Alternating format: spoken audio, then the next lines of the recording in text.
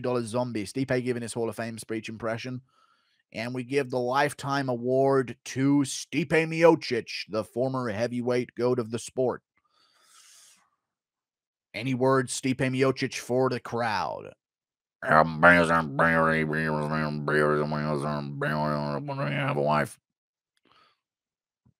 OH. Thank you, Stipe Miocic.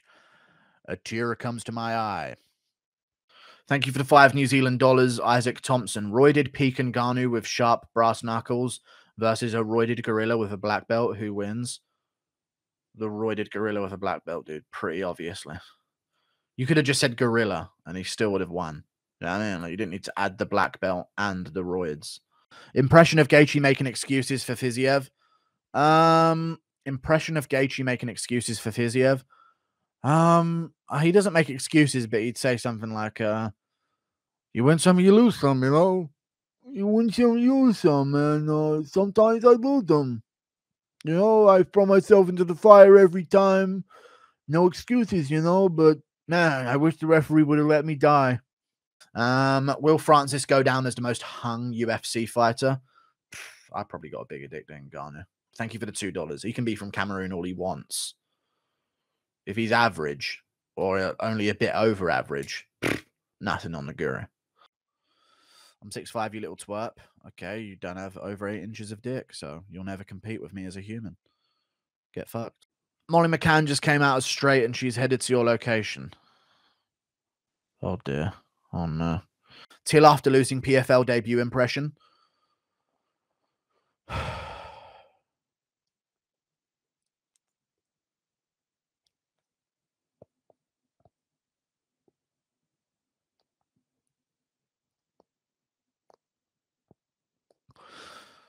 Him hanging from somewhere. Thank you very much for the $2. NPC Sean Strickland.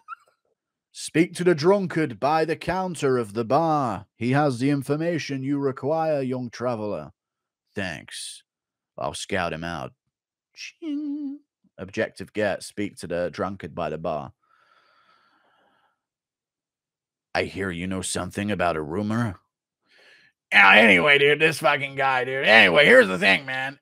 If you wanted to get raped, you'd probably get fucking raped, dude. You know, like, if a guy really wanted to fuck you in the ass, he probably could, you know?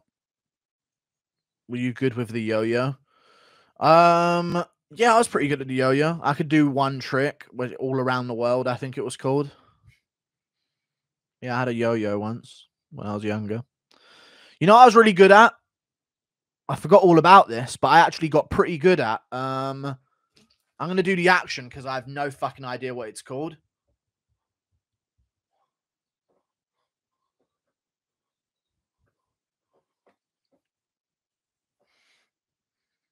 What's this called?